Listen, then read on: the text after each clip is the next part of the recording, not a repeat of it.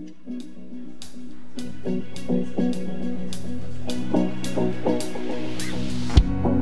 night is falling, when fear is calming, still you're calling me. When faith is lost and my hope exhausted, you will be my strength. When my mind says I'm not good enough, God, you're enough for me. And I've decided I'm not giving up, 'cause you won't give up on me. You won't give up on me. Your love is holding on and it won't let go. I feel it breaking out like an echo. Your love is holding on and it won't let go. I feel it breaking out like an echo in my soul, in my soul. In every season, you keep repeating your promises to me.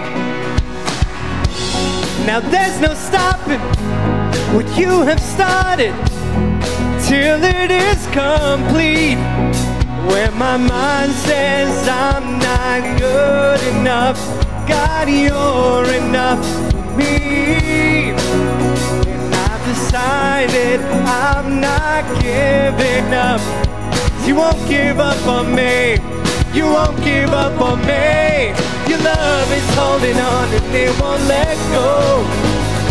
I feel it breaking out like an echo. Your love is holding on and it won't let go. I feel it breaking out like an echo in my soul, in my soul, it's in my soul, in my soul. Come on. When my mind says I'm not good enough, God, you're enough for me. I've decided I'm not giving up, 'cause you won't give up on me. He won't give up on me. Your love is holding on and it won't let go. I feel it breaking out like an echo. Your love is holding on and it won't let go. I feel it breaking out, breaking out. Let's put our hands together. Your love is holding on and it won't let go. I feel it breaking out like an echo. Your love is holding on and it won't let go. I feel it breaking out like an echo, echo in my soul. It's in my soul. It's in my soul. In my soul. Come on, let's put our hands together. We're glad to be in God's house this morning.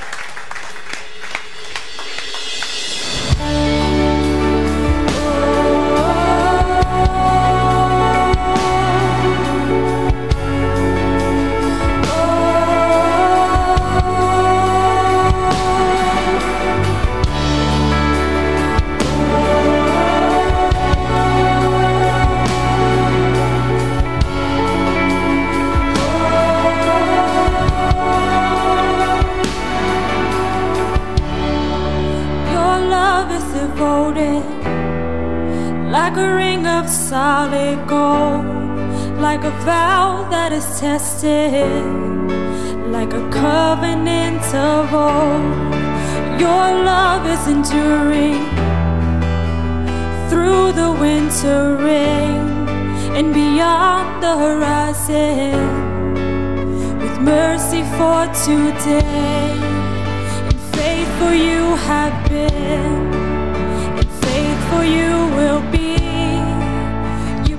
Yourself to me, and it's why I sing. Your praise will ever be on my lips, ever be on my lips. Your praise will ever be on my lips, ever be on my lips. Your praise will ever be on my lips, ever be on my lips. Your praise will ever be on my lips, ever be on my lips.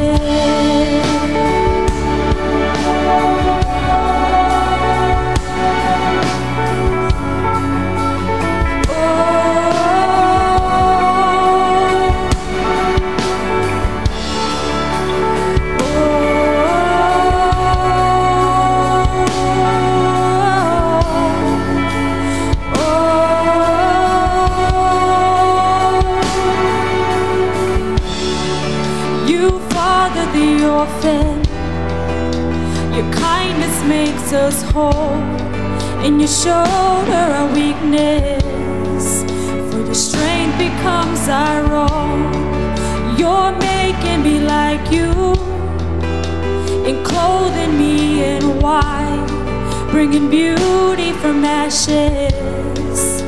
For you will have your bride, free of all her guilt, rid of all her shame, and known by her true name.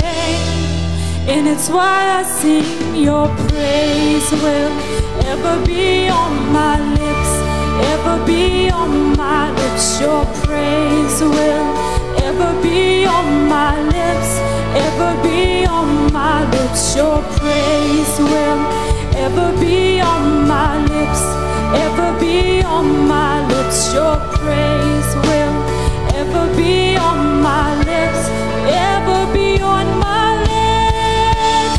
You will be praised, you will be praised. With angels and saints so we sing, worthy are you, Lord. You will be praised, you will be praised.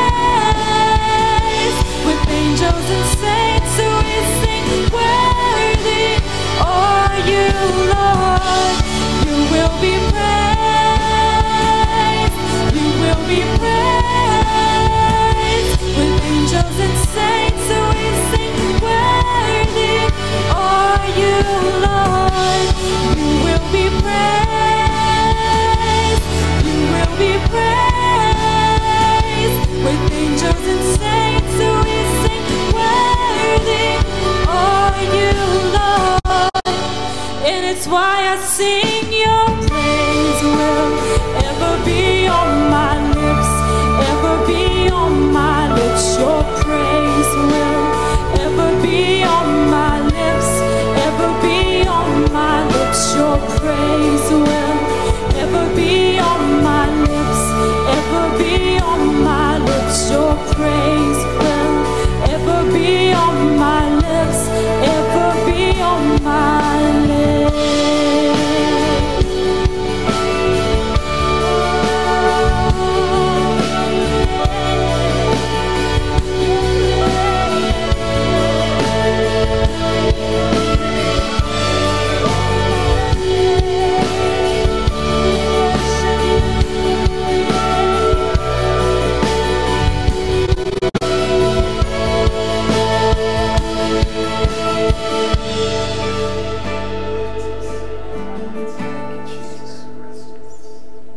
Lord, we thank you. We thank you for all that you are, all that you've done, and all that you're gonna do. In church right now, we're gonna enter into a time of communion. I don't know if you got the elements when you came in. If not, we definitely want to get these out. So if you just slip up your hand if you don't have them, or we can get it to you. Someone can get it to Pastor up at the front. So guys, something that I love about when we take communion is really you can find it right in the name. And that is this idea of coming together. I was listening to something this week, and it was it's this video that I don't know how many of you know Hillsong Church in Australia, but every year they have this massive conference, and they released a little video this week about kind of like the elements of their creative process for this this year. And something that I really liked about it is they talked about the idea of what happens when a chorus or a choir sings together. And even though the church is varied and we all look different and we come from different walks of life and we all have different jobs and come from different families, the thing is when we come together in one common purpose and when we sing that common song, it's like everything else just comes into line and we get in sync. And that's what we're doing here with communion. We're remembering why we do what we do. Because at the end of the day, you know what? I'm going to leave here and my life might look a little different from yours. But what binds us together is our love for our Savior and our remembering what He's done for us, what He does for us, and what He will continue to do for us, and letting His glory be revealed in our heart little by little, one day at a time. So let's go ahead and open up the top right here. Bear with me as I do it with one hand.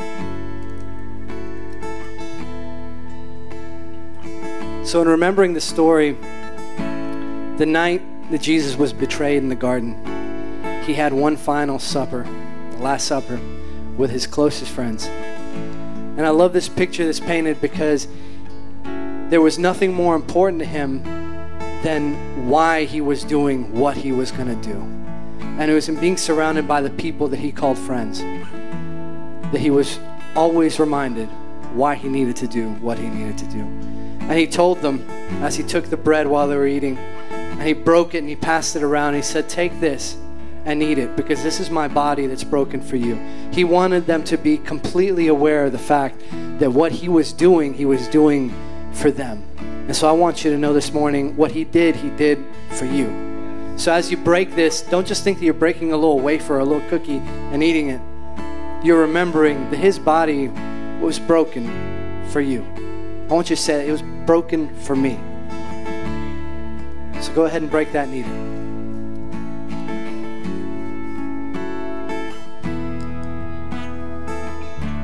And at the same time, He took the cup of wine at the table and He passed it around. And He said, "Take this and drink it." And He said, "This is the new covenant in my blood." I know that sounds really weird, especially for our modern context.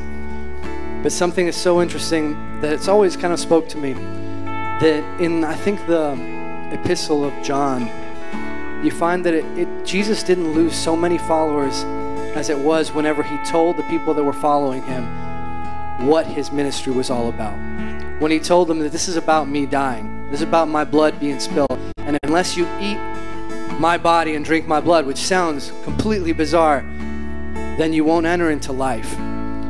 But that's what we're doing. We're eating His body, we're drinking His blood. I know it's, again, not in a cultish way, but we're remembering that it was His body that was broken for us, that bought us that freedom.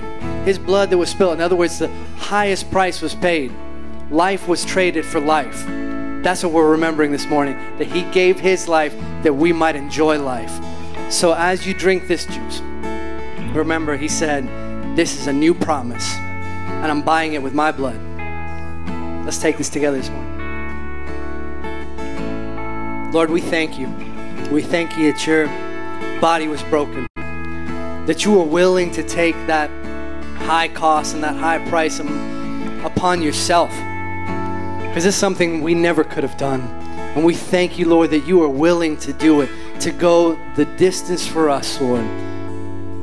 We thank You for it. We remember it this morning, and in remembering, Lord, we pray that we're brought that much closer together, that we remember that why we do these things day after day, they're just not prayers that we pray. It's not things that we do just hoping that we can get Your favor. We're doing it because we know that it's life, and that if we can flow from a place of life, Lord, then we'll be able to share that life with others. We thank You, Lord, and we praise You in Jesus' name. Amen and amen. You know, we're going to open up this time for prayers. We go into this next song. Our prayer team, if you want to go ahead and come up on the sides. You know, I repeat this every time that I get to share about this, but take advantage of this. You don't have to walk alone through whatever you're going through right now. I don't know if you're sick, you haven't been able to get over a certain hump in your life. You might be going through something with your job or your marriage or kids or whatever. We want to pray with you this morning. We want to carry that burden with you. Jesus said, come unto me, all you who are burdened. You're working so hard, and I'll give you rest. That's what we want to do with you this morning. We want to encourage you and agree with you that you can find rest this morning. Doesn't mean your problems are going to disappear. It's going to mean that he's going to help you get with them. Amen.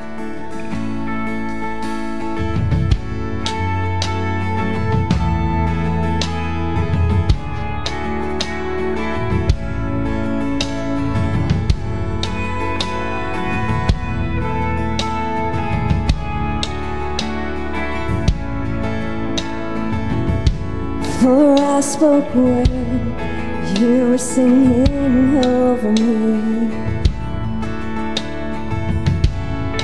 You have been so, so good to me. For I took your breath, you breathed your life in me. You have been so, so kind to me. And oh, the overwhelming, never-ending, reckless love of God. Oh, it chases me down, fights till I'm found, leaves the 99.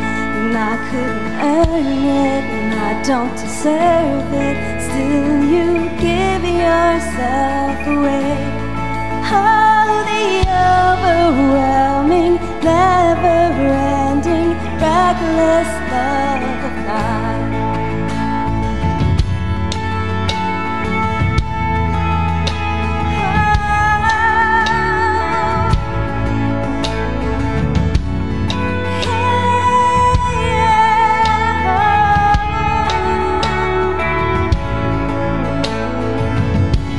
When I was your foe, still your love fought for me.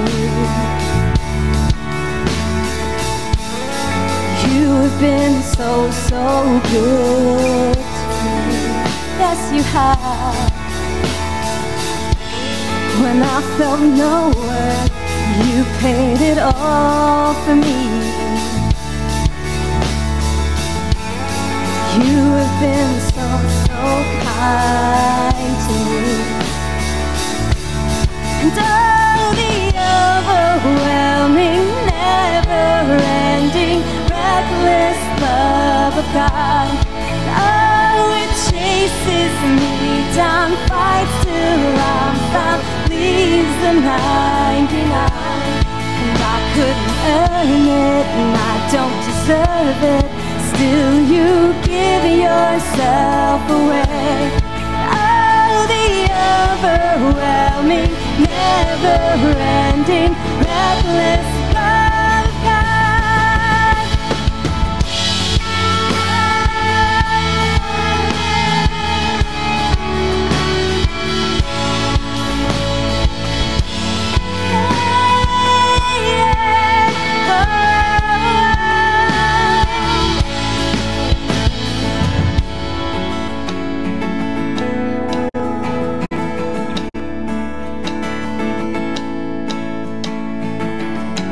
No shadow you won't light up, mountain you won't climb up, coming after me. Snow wall you won't kick down, lie you won't tear down, coming after me. Come on, sing it with me. No shadow you won't light up, mountain you won't climb up, coming after me. Snow wall you won't kick down, lie you won't tear down, coming after me. No shadow you won't light up, mountain you won't climb up, coming after me. No wall you won't kick down, lie you won't tear down, coming after me. No shadow you won't light up, mountain you won't climb up, coming after me. No wall you won't kick down, lie you won't tear down, coming after me. Oh, the overwhelming, never-ending, reckless love of God. Oh, it fights till I'm found, leaves the 99. And I couldn't earn it, and I don't deserve it. Still you give yourself away. Oh, the overwhelming, never-ending, reckless love of God.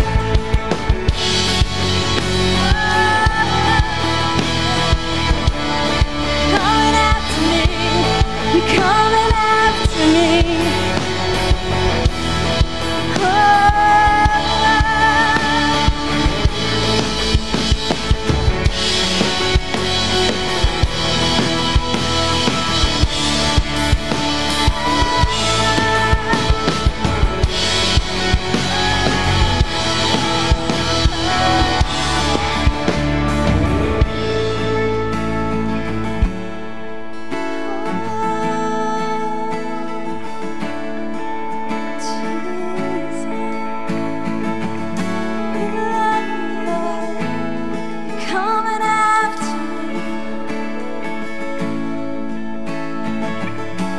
No shadow you won't light up, mountain you won't climb up, coming after me.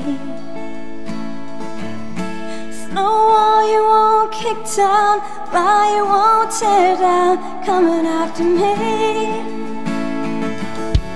No shadow you won't light up, mountain you won't climb up, coming after me. He's coming after us, guys. There's nothing we can do, He will still come after us. Nothing can separate us from His love. No shadow you won't climb up, mountain you won't climb up, coming after me. No wall you won't kick down, lie you won't tear down, coming after me. No shadow you won't light up, mountain you won't climb up, coming after me. No wall you won't kick down, lie you won't tear down, coming after me.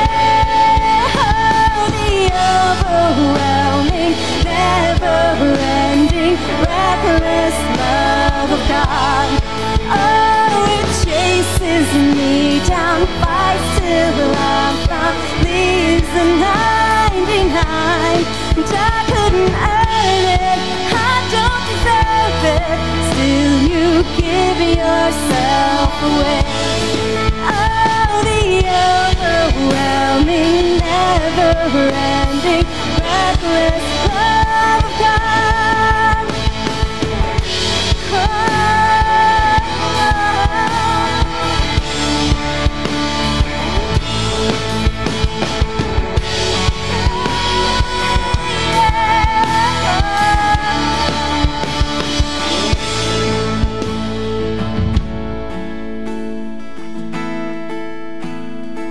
I just love this song so much because I feel like, you know, for all ages, people have started to write songs. They've tried to write songs that just display what's in your heart. And you can tell the author of this song had a revelation of who God was and His extravagant love. And it talks about God's love being reckless. And it just reminded me all through the Bible, you know, when you read the Bible, it's explaining God to us. It's telling us who He is. It's giving us that revelation of the God that we serve. And I was brought to 1 Corinthians 13. We're familiar with it if we've been in church for a little while. Usually it's read at weddings, you know, and it's our effort kind of sometimes when you hear it to talk about how we should love. But I thought about through this song today that if we read it the opposite way, it's really describing who Jesus is. It's describing who God is to us. And so as I read this to you this morning, I want you to think about how God loves you. Don't think about me trying to live up to this, because this chapter is pretty lofty. The description of love is something that we really can't attain, but I want you to hear it as if it was God's love for you. It says, love endures with patience and serenity. Love is kind and thoughtful. It is not jealous or envious. Love or God, He does not brag and is not proud or arrogant. It is not rude. It is not self-seeking. It is not provoked, nor overly sensitive and easily angered. It does not take into account a wrong endured. It does not rejoice at injustice, but rejoices with the truth, when right and truth prevail.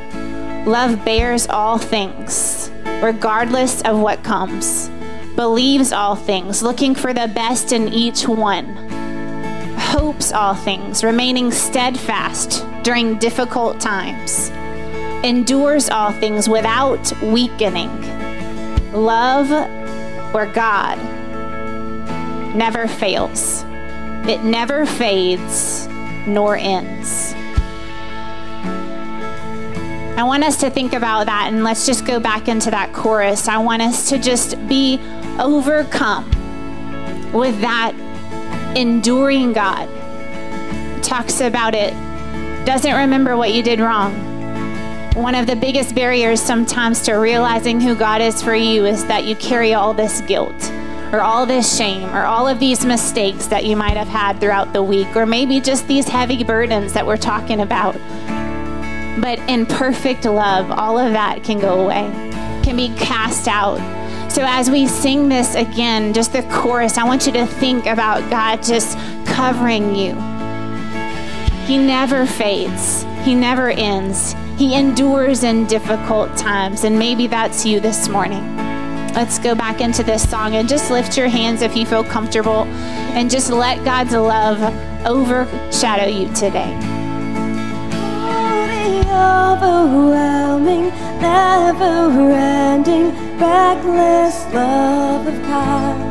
Oh, it chases me down, fights till I'm found, leaves the 99. And I couldn't earn it, and I don't deserve it, still you give yourself away. Oh, the overwhelming, never-ending, reckless love of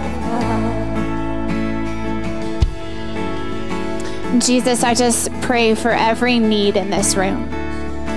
Lord, we just lift up anything that we have that is difficult for us, and we just give it to you. I pray that your love would overshadow us today, and we would realize just how high, how deep, how wide, how far it goes.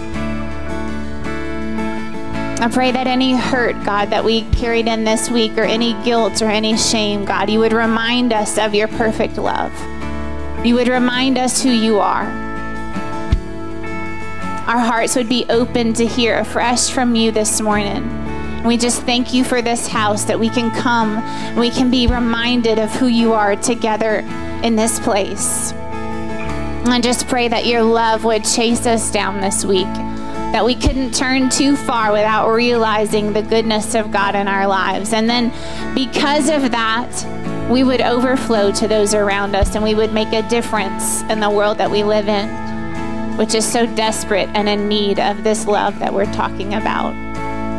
We just love you, Jesus. We love you so much, and we thank you for your help in time of need. In Jesus' name we pray. And everybody said, amen, amen. Put your hands together. I don't know about you, but I just love coming to this place and coming to this house and being together. And we're just so happy that all of you, on behalf of Pastors Josh and Brooke, we want to just welcome you to Anchor Chapel. And all those watching online too, can you clap your hands for all those people who are joining us online? Maybe you couldn't be here with us today, but we want to welcome you, and just would love for you to be a part of what we do here at Anchor Chapel. And if it is your first time and you're in the house today, we want you to look in the seat back in front of you. There is a Get Connected card. And if you feel comfortable, we just want you to fill that out. Let us know a little bit about you. You can leave it on the seat on your way out, or you can take it to the desk, the connections desk, and they have a little gift for you. We just want to thank you for being with us.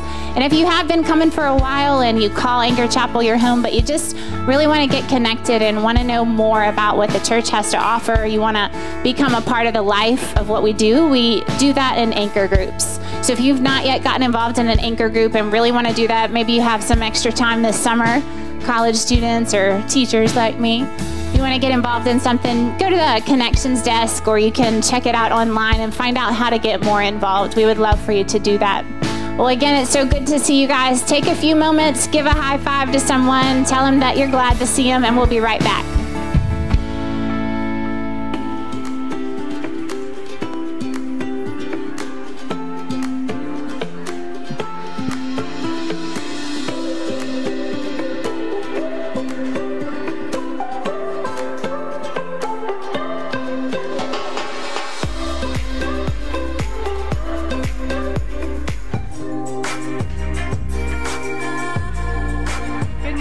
Welcome to Anchor Chapel, where we believe that Jesus is the hope for every soul.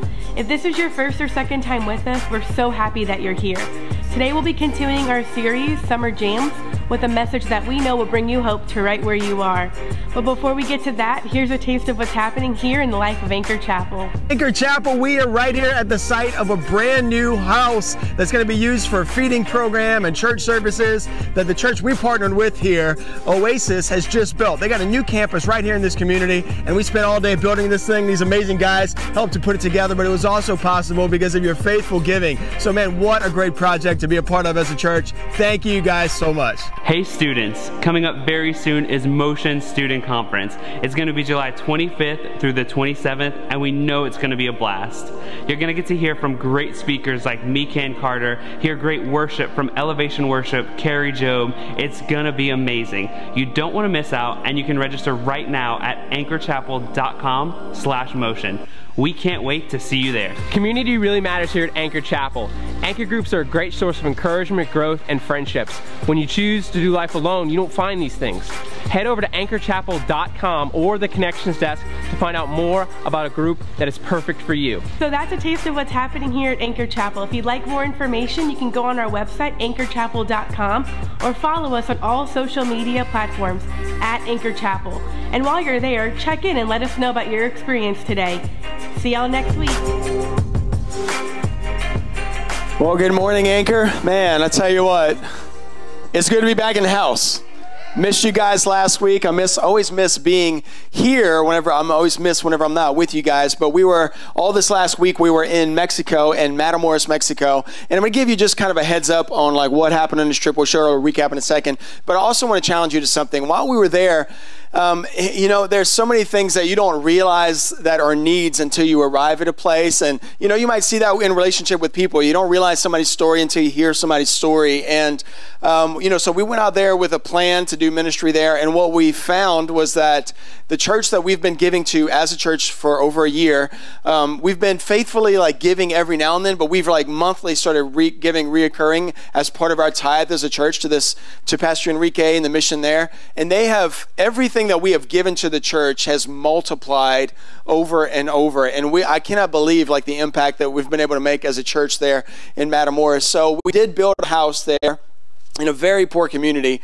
And one of the things that we noticed is that we actually built that. As a church, we bought the land and built this building. We didn't even realize it until we got there. So we put this house up there and they started doing ministry, and we had a church service there by the end of the week. And that was a beautiful thing. Now, the crazy thing about this is they want to purchase, go back to the other picture, they want to purchase the land on their left side of them to build an awning. It's basically just a pavilion that they want an open air pavilion that they want to build as their church, to where they can have church there outside. Because right now we had to set up, they had a guy digging holes and put up some posts, and we just put a tarp there so that people would be kind of sheltered. But in the rain, that's not really going to work well. So they want to build a building there.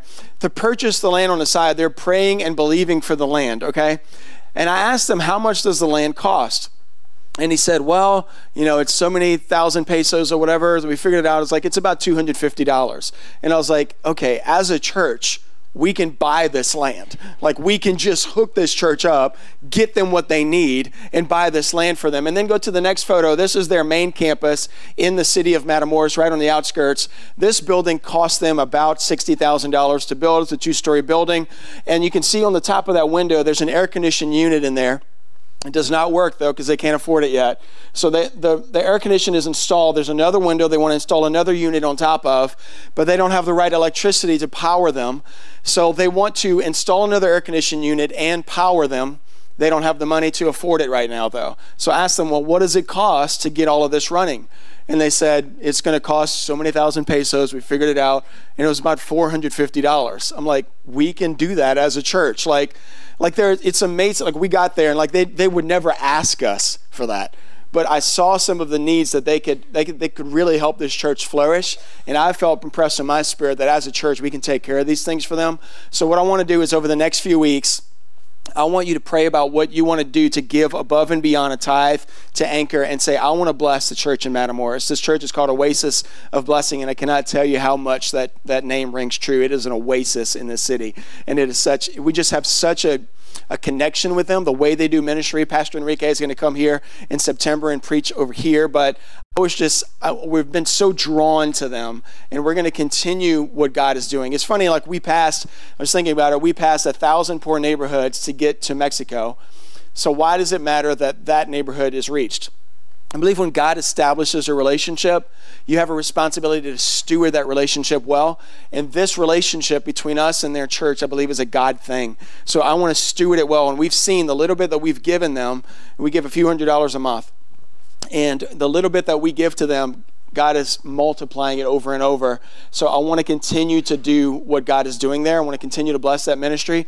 So just pray about it. What would you have me to give? If you want to give above and beyond to it, I'm planning on making a trip out there in a couple weeks, and we want to bless them with money to buy air conditioning and to buy their land. I want to do that. We didn't tell them that, but I want to do that as a church.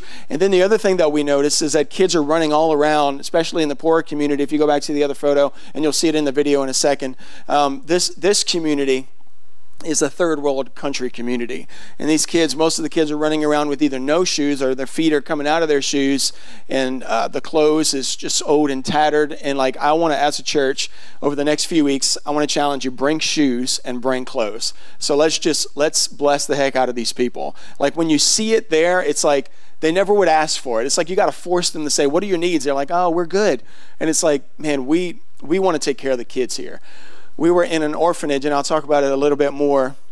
But in the orphanage, we're there, and we're just ministering to kids, and I was a wreck. I was an emotional wreck this whole week, like hearing the stories of these kids. I was crying there. I was telling Brooke about it. I'm crying at home. I'm just like she said, you're carrying a lot right now, because when you begin to hear the stories of people, it just changes your perspective. Brooke and I are in prayer right now about what we can do specifically for some kids that we met there.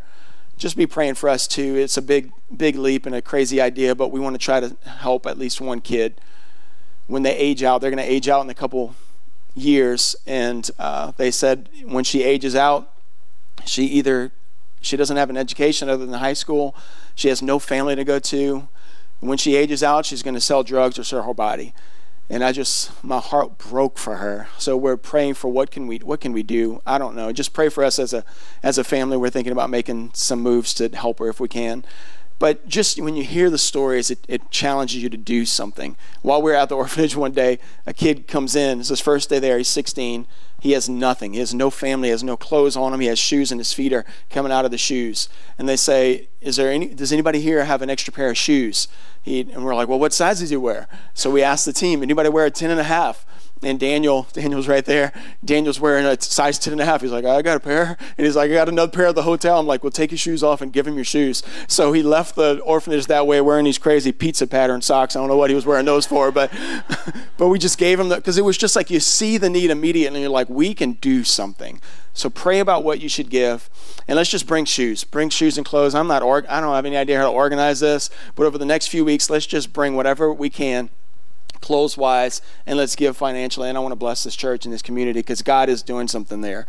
So anyway, I wanted to give you kind of a highlight video and show you guys a little bit about the trip. Of course, it doesn't really cover everything that we experienced. It was such a special trip, but here's a look back at what we experienced this week.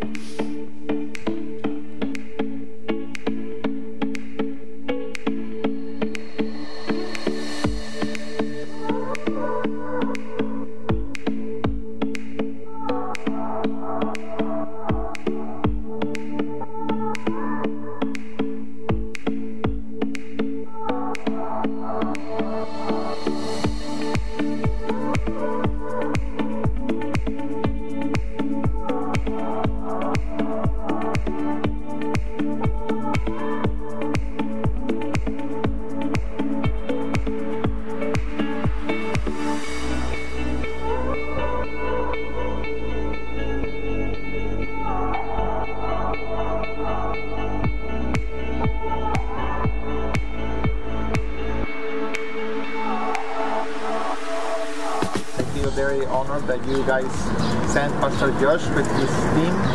And I just wanted to thank you because of that. And this has been a very awesome mission trip. It's a way to connect with Anchor and to be able to go across the country and go into other countries and seeing other cultures and being able to connect and doing God's work. It challenges you spiritually.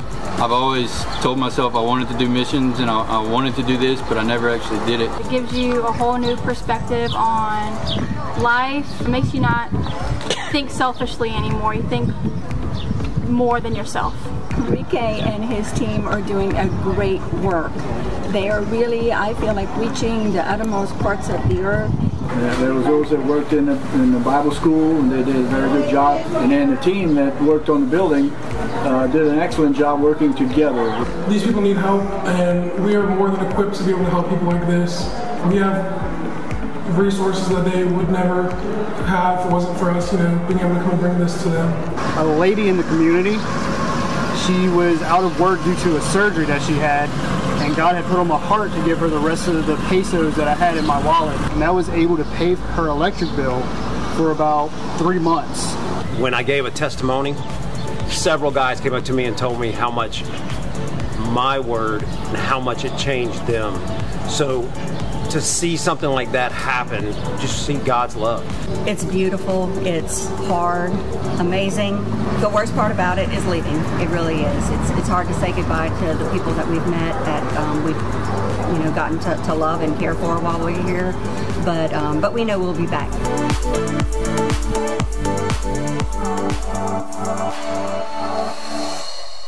So it really was just such a special trip. So I know it's hard for you to grab the emotion of it if you're not there, but I'm just telling, talk to somebody on the trip and just hear some of the stories and just pray about how would God challenge you to give towards us meeting some of the immediate needs that they have. And then we're going to collect shoes and clothes and hook them up, hook some of those kids up also. So you guys ready to get into the Word?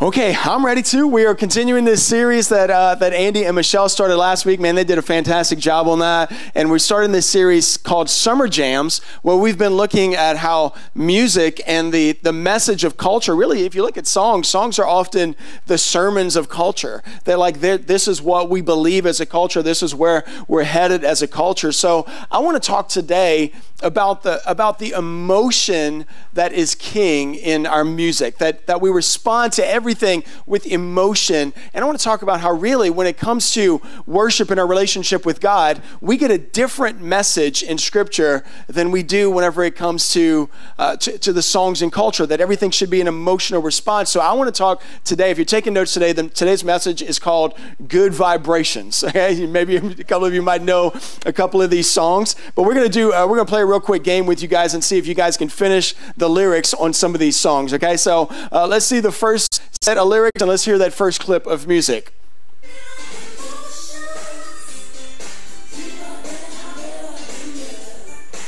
Okay, anybody know the next lyrics? The next lyrics, what happens after this? Oh, Mary Beth knows it. Mary Beth is a Mariah Carey fan. She's like, I know it, but I ain't singing it. Do you know them? She's not singing them. Can you say them? You got me feeling emotions. What do we have? What's the next? There we go. You got me feeling emotions.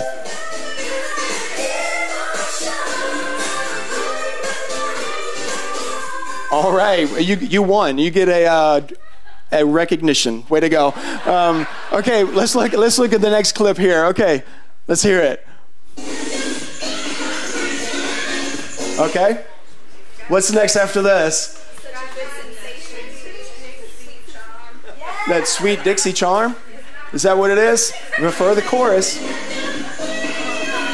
It's such a sweet sensation. Close, and it might be a different part in the song, but this is the song. This is the lyrics I was looking for. Sorry, Christine, you did not win the new car. Okay, so let's look at the next one. Let's hear the next clip.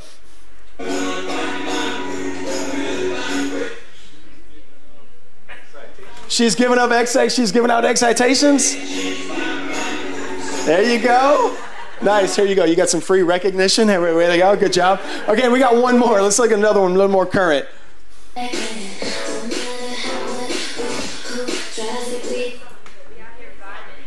We out here vibing? We vibing? There we go. You know what I appreciate about Ariana is her words are so deep. You know, just a lot of really thought-provoking. But I was thinking about like some of the messages that you hear in culture and some of the themes that you hear in some of these songs. And I want to pick out, there's two of the songs that we played are actually called Good Vibrations. And I want to look at some of the lyrics again, which are really wild. So the first one, the Funky Bunch one, Good Vibrations, it's such a good vibration. And this is the idea that we would get like a good vibe from, you know, it's like there's this feeling, there's a strong feeling. And then he says, such a sweet sensation. So again, he's talking about feelings and even says later, feel it.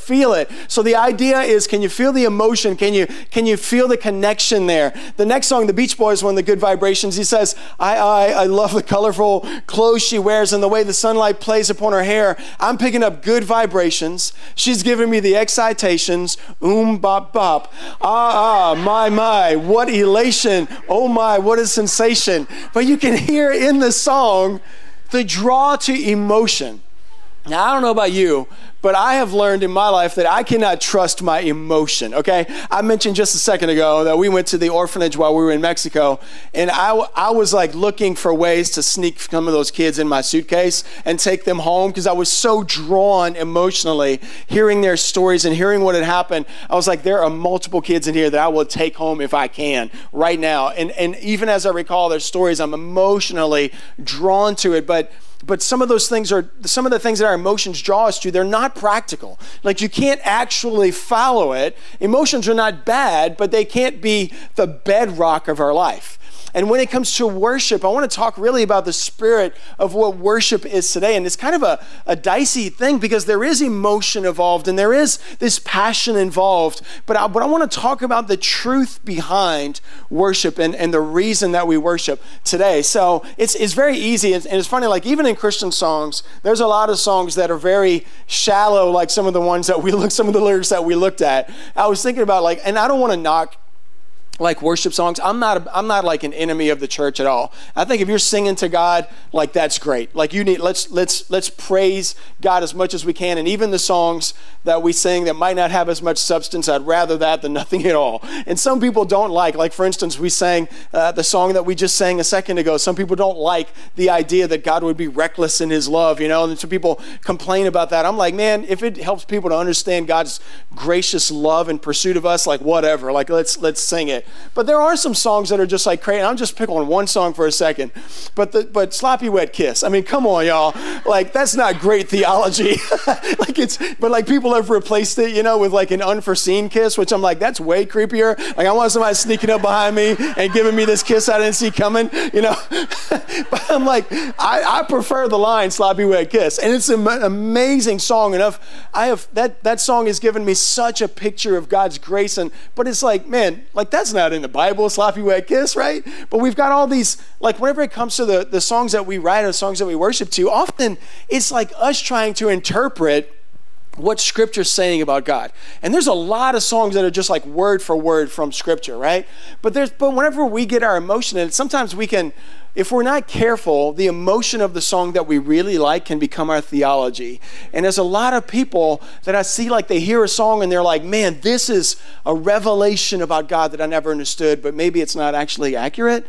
And maybe it's a feeling that we're holding to more than just a truth. So I think that because we're worshipers, every person is a worshiper. We worship something. And as Christians, we worship God.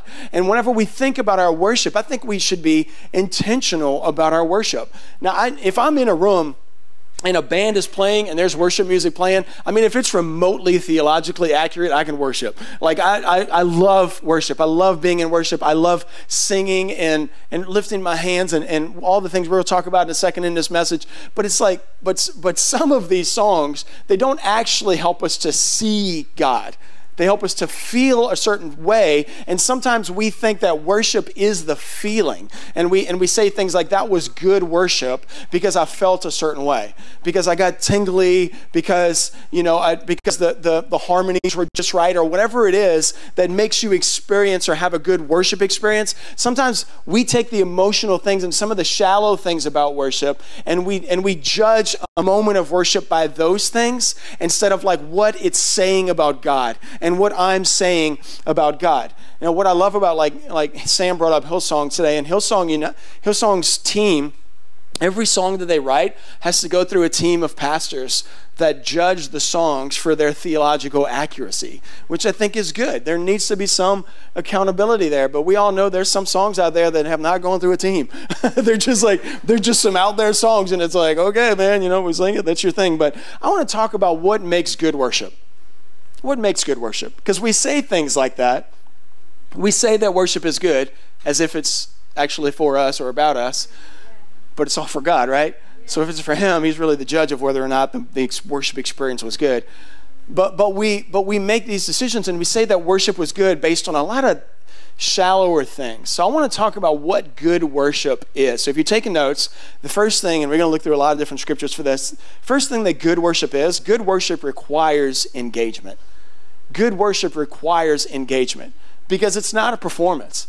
And I hear stories like people say like, oh man, I love that church. Why do you love it? Because it's got good worship. The band's good and the music's good. And all of those things can be a part of good worship, but it doesn't necessarily mean that Jesus was praised in the hearts of the people. Like sometimes it can be it can be a show. It can be this thing where we watch it and we experience it, and it is emotionally, it pulls emotion out of us, and it helps us to cry and whatever we need in that moment. But worship's not self-help. Like it's glorifying the God of the universe. It's putting him in his rightful place. It's taking our crown and our pride and putting it at his feet and saying things about God that are true. So I think we have to be cautious about like what things we use to judge worship. So I want to talk about just some of the things that we see in worship. So singing, clapping, raising your hands, all of these things are biblical, okay? And it's not like, and I never want to be the kind of church that's like, you have to do this or you aren't worshiping well. I don't think that's the case at all. But I want to also talk about like why do we do that in church? Like why are some of the things why do we clap our hands? We don't clap our hands for anything else unless, like it's kind of an odd thing to do to clap to music. We don't lift our hands for a whole lot of things in life. So what is that? We sing, but like some of us aren't very good at it. So why should we all be doing it? There's these things that are in scripture though that I want to look at why it matters. So the first thing is Psalm 47 verse 1 through 2. It says this in verse 1. And actually, these are just a few verses. Scripture is full of references to all of these. So it says, verse 1, come, everyone, clap your hands. Shout to God with joyful praise. Why? And then it says in verse 2, for the Lord Most High is awesome. He is great. He is the great King of all the earth. So because of who he is, because of his greatness, his majesty, I'm going to clap my hands and I'm going to shout to him and I'm going to praise him because he's worthy of it. So you see this response to who God is. I remember when I was a kid, I used to do this a lot. I used to have my hands in my pocket a lot, just standing around. I don't really know what to do with them. I remember my grandpa telling me, don't put your hands in your pocket, boy. He said, you look lazy when you put your hands in your pocket. Always be ready to work. And I was like, oh, okay. So now I'm just like, I don't know what to do with my hands. And then I remember like I'm playing baseball and I'm in the outfield, and I'm just like out here like that. And my dad's like, don't put your hands on your knees. You're not going to be ready. You can't respond to the ball fast enough. So then I'm just like, I don't know. I'm like, okay, no hands on my knees, no hands in my pocket. But I like learn these rules. And what I understood later is that our hands are meant for use. And what I believe that worship is, when we clap our hands or raise our hands, it's returning their use and what we do with our life. It's returning it to God. I'm going to make a sound with these instruments to you. I can't play an instrument, but I can clap my hands. I might not be able to sing very well, but I know it's a joyful noise to you anyway. So I'm going to use what I have to make noise for my King. And I think that's one of the reasons why we see hand clapping in Scripture. Look at this one, Psalm 63, verse 3. Your unfailing love is better than life itself. I will praise you. And then here's the response. I will praise you as long as I live, lifting my hands to you in prayer. Again, you see the hands being used for the glory of God. I'm going to return this to you. What I do with my life, everything that I touch in life and everything that I am, it happens a lot with these hands. So I'm returning them to you. And then in 1 Timothy 2, it says this. This is a New Testament one. Paul is challenging Timothy. In every place of worship, I want men to pray with holy hands lifted up to God, free from anger and controversy. So you see this returning of our hands to God. A couple of, this is right before we went to Mexico. We're fishing in the pond in our backyard, and I see a snake, and he's kind of hanging out like all day. Mason had seen him. He was over one day, and he saw him swimming around. Later that afternoon, snake's still hanging out. So like I see him, and my son's always fishing right there. I didn't know what kind of snake it was, so I always want to be cautious. So I tell Judah, go get the shovel. So he goes and he grabs a shovel, and I'm about to strike this snake, but every time I take a step, he takes off into the water. So I'm like, man, I got to like set this thing up. So I inch in real close to the edge of the pond, and then I'm there, and so I start to lift the shovel, and he takes off again, and I'm like, man, I got to be like ready whenever he comes to the shore, because he can't breathe forever underwater, so he's coming back up at some point. So I'll lift my hands with the shovel, and my shovel is just above my head. And like the first minute goes by, and then the next minute goes by, and the next minute, and I'm starting to feel like Moses, needing Aaron and her to hold my hands up while I'm waiting for this snake to come. And finally, the snake comes back, and I'm in position, and the snake picks his head up, and he comes right up to the shore, and I strike. I had no idea if I got him because he was still in the water. So there's just smoke in the water, not smoke, mud, it's no smoke underwater, but like there's just the mud's in the water. I can't tell if I got him. It starts to clear out, and all of a sudden I see the body of the snake right there in the water, and I got him. And I was just thinking I had a lot of time to think while I had my hands up because it was so long, but I thought this is what worship is. That while my hands are lifted up, I'm in position to strike the enemy. Because the Bible describes the enemy, Satan, the first time he shows up, he's a serpent, that he is trying to deceive. And the whole time I just thought, man, the position of worship is the best way to strike the enemy. Is the best way to be in position to strike the enemy. And I was able to bring down the shovel and end up killing the snake because I was in position. And yeah, Judah was excited about the snake afterwards. But I thought about it, and I was like, what? And the reason I'm talking to you about clapping or raising your hands or singing is I don't want you to miss the power of engagement in worship.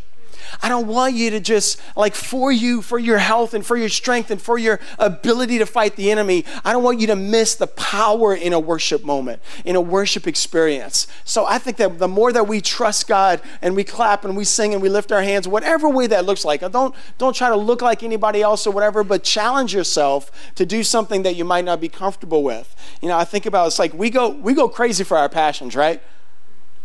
We do crazy things for our passions. But here, I don't want to hurt nobody's feelings here, but the Tigers didn't die for any of us. But we go real passionate for them, right? Look at this. They all worshiping. And what's funny? Actually, if you go to a Saturday night game, you've seen the video that opens up. What does it say? In the video, in the voiceover, it says, this is our cathedral and worship happens here. It says it in the video. Next time you go to a game, that's what it says. And I've always heard them be like, man, that's messed up. But we do worship things. We're very passionate, and we act a fool about things that we're passionate about. So why not let God see our passion? Why don't we return our passion to God? It's funny that even the Tiger Stadium understands that we are created for worship.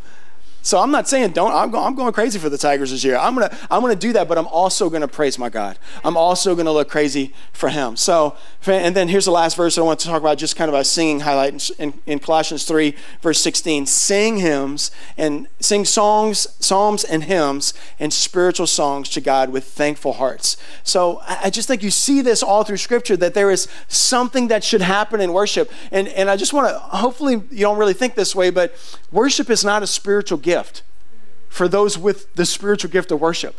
It's for all of us.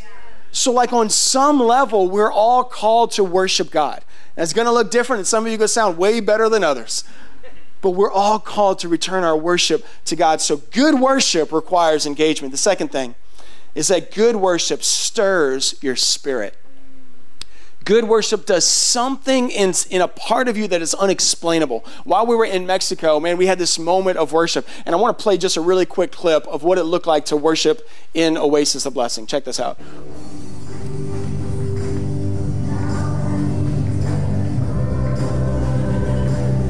Okay, anybody recognize that song? What's the name of the song? Do you know it? I can't remember. I can't think of the name of the song. But what they did, this is Amazing Grace, yes. So what they did is they would do the most of the verses and chorus in Spanish, and then they did a couple in English for us. And but what's amazing is that even though I recognized most of the songs that we did, I did not know the lyrics, but I recognized the spirit of worship. And there's something intangible that happens in worship, that God speaks to our spirit, that there's a spiritual response, that there's something going on in us that we can't explain. And it's not just feelings. There are feelings attached to it, and there is something really special that happens, but there's something supernatural today. While we were worshiping, and I'm up here just waiting for somebody to be prayed on. Nobody came up. I guess y'all all good, whatever. But I'm praying, and I just began to pray and sing in the Spirit. That there was something that I've just felt a response in the Spirit that needed to happen. So there's got to be something in us that happens that is very spiritual during worship. We've got to let the Spirit of God have access in those moments. In John 4, Jesus runs across this woman who is at a well. She is with the fifth person she's in is not her husband. She's been married 4 or 5 times? I don't remember. But anyway, the woman is at the well. Jesus talks to her and reveals her sin and her need for him. Then she asks him a worship question. So Jesus starts talking to her about worship, and he says something that you've probably all heard, but this is really cool. He says in verse 23, "But the time's coming, indeed's here now, when the true worshipers will worship the Father in spirit and in truth. For the Father is looking for those who will worship him in that way, for God is spirit. So those who worship him must worship in spirit and in truth." So there is a spiritual and an intangible response to worship. And we love that part. That part is a part that we feel good about. Whenever you have a moment of spiritual worship, we love that part. Here's what the word spirit means in the Greek. It means, the word is pineo, which means to blow or to breathe as the wind. So this is a word that means that that's why I love that all sons and daughters, that the breath in my lungs, it's your breath in my lungs, that I'm going to return it to you. So you understand that God, you give me everything, and this moment is yours. The reason I'm singing it's yours, and there's a very spiritual and supernatural response. But the thing about breath is that it's fleeting, right? The thing about wind is that it's fleeting. So even the spiritual response in worship is not all there is to worship. There's a spiritual side and a truth side to worship. And what I think is interesting, we talked about that word, that song Good Vibrations a second ago. And in the song Good Vibrations, the guy who wrote it his name is Brian Wilson. And that song, Good Vibrations, when he was a part of the Beach Boys, was the last #1 song that he wrote. The last one. They made a movie about his life called Love and Mercy, where he turns to drugs and he's depressed. And for the rest of his life, he never wrote a song again like that. And he just went on a downward spiral that's pretty sad to see. But in that song, you see that it was all about everything in his life, and what he was pursuing was feelings. He even is quoted as saying this: "I still believe that something is right only when it feels right." And I was thinking that is what many of us treat worship like. That when it feels right, I'll do it. When I'm in the mood for worship, I'll even show up at church, much less worship. That when I feel a part of this, then it's going to be good. I like the songs. The guy sang it, and it really was, man, they did a great job. That high note really gave me the chills. Well, high notes don't necessarily have more Holy Spirit in them than low notes do. So it's a response to emotion that many of us feel during worship. But how something feels does not determine its level of truthfulness. And here's what I want us to understand. One of the big things today is authentic worship is saying true things about God, whether you feel them or not in that moment. And that's what we're called to authentic worship, to saying true things about God. I know for me personally, that when I feel worship the most, it's when I feel like giving God praise the most, it's when he just did something I needed him to do. And that's a problem in us, is that we think that God deserves praise when he just did something. Man, he's so good. He's so faithful. So I'm going to go ahead and just give him my praise because he just answered this prayer. But here's the last thing that I want us to see today. One of the main points that I want us to understand about worship and what makes worship good is that good worship reveals Jesus. And here's why I say that. Jesus is known as the truth. In John 14, he calls himself the way and the truth and the life. And there are a lot of things in our life that happen to us that cause us to question whether or not Jesus is who he says that he is. He says something in Scripture, but we don't see it right now. So it's hard for us to worship in the moments when I don't recognize this Jesus. We're singing about this Jesus, but I don't see him being faithful. I don't see him doing the things that he's promised that he's going to do. And sometimes in those moments, it is the hardest for us to worship. But worship in truth, that phrase that Jesus tells this woman, when we worship in truth, it's a challenge to say what's true, whether we feel it or not. Say what's true about God, whether or not you are feeling it in that moment. And worshiping in truth is a statement about who God is, not about what's surrounding you. It's just saying what's true about God. So like in 2 Samuel 24, I love this verse. And if you know this story, you know that there's a plague that God stopped whenever David cries out to God. The angel of death stops at a man named Araunah's front door, at his threshing floor.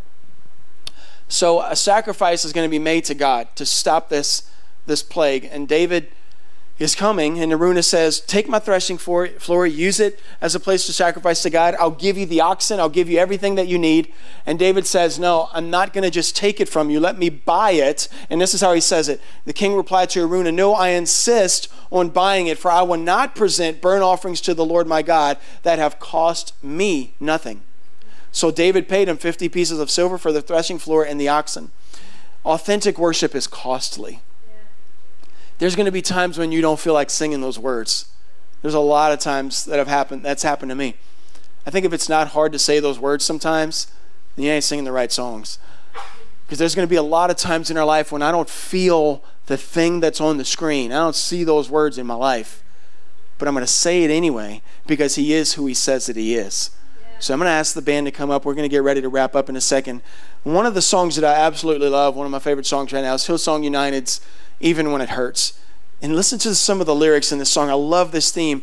Even when the fight seems lost, I will praise you. Even when it hurts like hell, I'll praise you. Even when it makes no sense to sing, louder than I'll sing your praise. I've noticed in my life the best moments of worship have been the most difficult for me. Man, some of you were with us as a church whenever February 19th of 2017, we woke up that morning to set up church at the Varsity Theater like normal, and we realized our trailer was stolen. So it's like, oh my gosh, we're just not going to do church anymore. You know what? We're just not going to do church at all, not just today, was the immediate temptation. But we felt like we should keep going. So people just started calling people, hey, you got mics, you got drums, you got anything we can borrow? So we had church that morning. So we decided just to have church. I got a retro picture from our days at the Varsity where we just decided to have church anyway. And we were stripped down. We didn't have all the same stuff that we had. But that morning is one of the mornings that marked our resilience as a church. I want to show you our planning center layout of what our song list was that day. That day, we were singing Love So Great, King of My Heart, Good, Good Father. Beautiful songs. I love all these songs. The problem was that morning they were singing way too much about God's goodness. I didn't want to do it. I didn't want to sing those songs. I didn't even know if I believed them. So we start singing these songs, and I'm a mess. I'm crying my eyes out. I'm like, we have church in a bar. I'm supposed to be a tough guy, you know? But I'm crying my eyes out singing these songs. I'm singing about God's goodness and King of my heart. You are good, you are good. Oh. And I'm like, I don't know why, but I felt like if I sang the words, I'd believe it later. If I said the truth about God, then it would force my emotions and my spirit to line up with it. And that's exactly what happened. So I continued to sing about the goodness of God. And then we sang about the good Father. And I'm like, okay, we're going to try this again.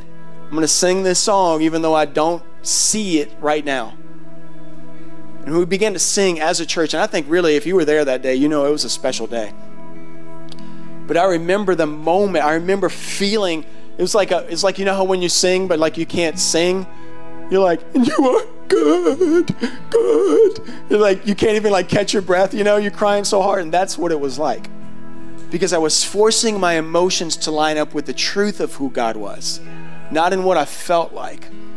So there is a spirit side of worship that God activates and challenges our spirit, and there's something that happens in us that's spiritual, and it is powerful, and we can't even label it, but that's not all there is. There has to be also moments in worship where we just say what we don't even know what we believe, where we just say the truth about God. Here's the last thing, if you're taking notes. Worship is sometimes a reaction, but always a decision. Sometimes we're blessed with moments where, God, you've been so good. I'm going to dance today. I'm going to say, this is going to be awesome. But other days, you're crying on your knees at the altar, and you're hoping that it's true. I'm hoping so bad that what I'm saying is true. I need it to be true. And in those moments, there's such a purity in worship, because it's not about what you like anymore. It's not about you. It's not about that moment, about how something feels, but instead it's about, I am going to say things in faith that I don't necessarily see. We're going to sing another song right now, Praise Before My Breakthrough, which is probably my #1 song right now. And funny thing is, I prepared this message and I did not know, whoever picked the songs, who picked them, I didn't know that we were doing this song. So I put the lyrics in here and I was like, I want to remind the church about this song, and she had just picked this song. So this next moment is a Holy Spirit moment when something like that happens. It's a God moment. It says in the song, He who came in power, He will come again. He who heals the sick, won't He move again? He who raised the dead, won't He raise again? I'll praise before my breakthrough, till my song becomes my triumph. I will sing because I trust you. And I love that this song both recalls who God has been and has faith in who God needs to be for me. And I think that this is a beautiful picture of what we're called to in worship. So I'm going to ask you to stand up. And I want to challenge you to say some true things this morning. I want to challenge you to say true things about God, whether or not you feel them this morning. So we're going to sing. We're going to do this whole song together. And I want you to respond however you need to. Don't hold anything back from God. Sing, lift your hands if you want, do whatever. I'm not putting a standard of what worship should look like, but I want you to sing with authenticity today. Say some true things about God and let a spiritual moment happen. We stop those spiritual moments from happening. Don't stop it. Let the Spirit of God speak to you and promise you things that you don't want to hear. Let's just return this moment to the Lord. This is what we're called to be, a worshiping church. So let's return this moment and let's sing about what He is. Let's sing about who He is today.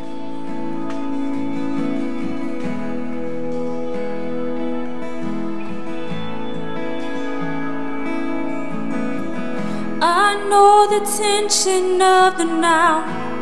I don't always understand. I don't always get to see everything. When I'm holding up my hands and I'm counting every breath, Lord, all I need to know is you choose me. You choose me. Now praise before my breakthrough, till my song becomes my triumph. I will sing because I trust you. I will bring my heart, I will lift my soul. When I'm listening for your voice and I'm shutting out the noise, I know that you will speak. when I'm living out my faith, when I'm stepping on the sea. I know you take my hands and walk with me, walk with me. And I'll praise before my breakthrough, till my song becomes my triumph. I will sing because I trust you. I will bring my heart, I will lift my song.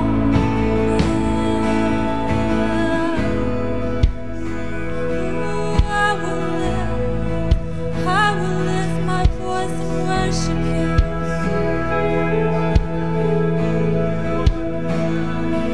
He who came in power, he will come again. He who heals the sick, won't he move again? He who raised the dead, won't he raise again? I will sing, I will sing. Come on. He who raised in power, he will come again. He who heals the sick, won't he move again? He who raised the dead, won't he raise again? I will sing, I will sing, I will sing, I will sing. I'll praise before my breakthrough, till my song becomes my triumph. I will sing because I trust you. I will bring my heart, I will lift my song. Yeah, I'll praise before my breakthrough, till my song becomes my triumph. I will sing because I trust you. I will bring my heart, I will lift my song. I will bring my heart, I will lift my song. I sing because I trust you. I worship because I trust you. I sing because I love you. And I will bring my heart, I will lift my song.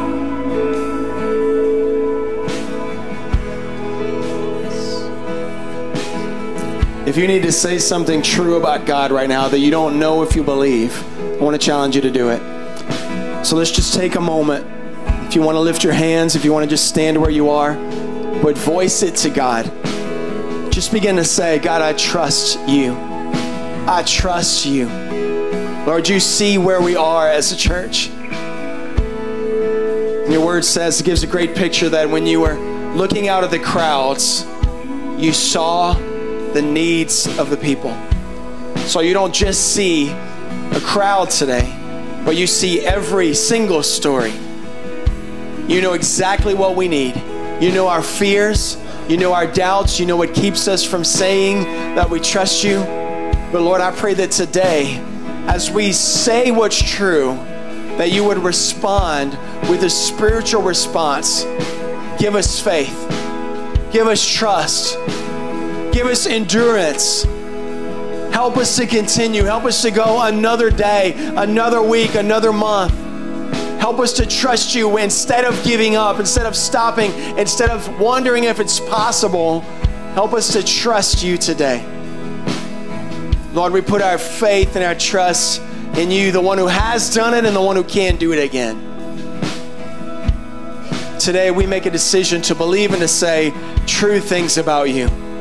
That you are faithful. You are the same God who parted the sea for Moses, and you'll do it for us. Lord, I thank you that right now you're breaking apart barriers. You are opening up the lanes of congestion. You're opening up lanes. You are providing where there seems to be no way for your body. So Lord, we ask that you would do miracles in this room. Lord, you see everything that is necessary for us right now. And I pray that by your Spirit, you would touch the heart of every person here. Give us trust and then do that miracle. Lord, we ask that you would do what only you can do. Reach in. Touch that part of our life that we see only impossibility. We can't see it happening. But Lord, we thank you that you are able, and we say you are able. We make a commitment to say that right now in Jesus' name. In Jesus' name. Hey, before I let you go, I also want to challenge you. If you're here today and maybe you've never put your trust in Jesus, and you say, man, a lot of stuff you're talking about today is kind of foreign. Talking about raising your hands and singing, clapping, trusting God for, I don't even know what to trust him for. I'm just here today. Somebody invited me, or I'm watching online. I'm just checking this thing out. And I don't really even know why we would do this. The Bible gives this beautiful picture. What the Bible is it's a book that tells a story of God's love for humanity, our desperate need for him. Then Jesus comes. And Jesus makes a way where we couldn't make that way on our own. And the reason that we respond in worship, and to some of you, you might be weird that we lift our hands or sing or clap, is because those of us who do that, like we understand that we are helpless on our own to save ourselves. And God, through Jesus, did this incredibly selfless thing where he rescued us out of the dark. And my response has to be foolish. It has to look great. It has to be outside of normality, because of what he did for me was not normal. What he did for me, like Ayla said, was perfect love.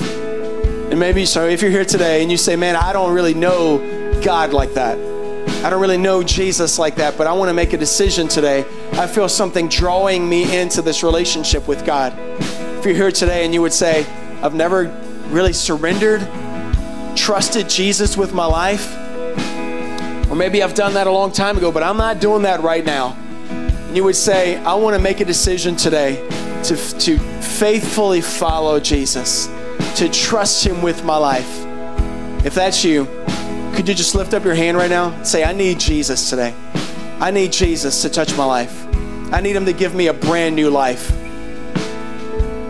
Thank you, Jesus. I can't really see past this. So if there's anybody raising your hand, we're going to pray with you. Anybody online, join us, pray with us. We're going to pray a prayer of just saying yes to Jesus. So let's say this together, church. Let's say, Lord Jesus, I trust you with my life. I know I can't save myself. I'm a sinner, and I need you to be my Savior. I know you're the perfect Son of God. You gave your life for me on the cross, and then you were risen again, and you offer me a new life now. So I lay down who I used to be, and now I follow you with all my heart. My life is yours. In Jesus' name, amen. Amen. Come on, man, let's praise Jesus for that. Hey, if you prayed that prayer today or any time in the last couple of months since we've had our last baptism, I want to challenge you, sign up to be baptized. You can do that at anchorchapel.com/baptism, I believe. And we want you to, this is following Jesus' instructions. He said, be baptized. He told us as followers to go and baptize people. What baptism is it is a picture of what Jesus does in our spirit. That the old person, the old sinful version of us, it dies before we meet Jesus. Or as we meet, and we give up our life and we say, now my new life is found in Jesus and Jesus alone. So baptism is a beautiful picture of salvation, of what it is to follow Jesus. So if you haven't been baptized, sign up for it. We're going to baptize people as soon as we have enough people for that. I also want to challenge you, next Sunday is Father's Day. So all the dads in the house here, make sure that you tell your kids, and most of you are younger fathers, but tell your kids, hey, we're going to church Sunday. We're going to make it a priority. It's going to be a lot of fun. We're going to have jerky, special donuts, and some potent coffee. It's going to be a lot of fun, but we're also going to have a lot of fun as dads. Man, it's going to be a powerful weekend. If you're here and you say, man, I want my dad to be here, I promise you he's going to leave encouraged. He's going to leave strengthened. We're going to build up dads next weekend. So next weekend's Father's Day. It's going to be an awesome Sunday. Make sure you join us for that. Last thing, just pray about how God would have you give. If you're a part of this house and you want to give of tithes or offerings, just to this house, make it really easy. You can give online or in the give box in the back, or you can text to give. But I also want you to pray about how we can be a blessing to Oasis Church in Mexico that's out of our normal giving. Just pray about how God would have you be a part of that. And then bring shoes and clothes over the next few weeks. We're going to do that, and when we collect enough, we're going to bring it out there to them. So, hey, I think that's it. But thank you guys for being here. We're gonna have an awesome weekend next weekend. But throughout this week, man, you guys are the light of the world. So light it up in your workplace and in your neighborhoods. We love you all. See you next week.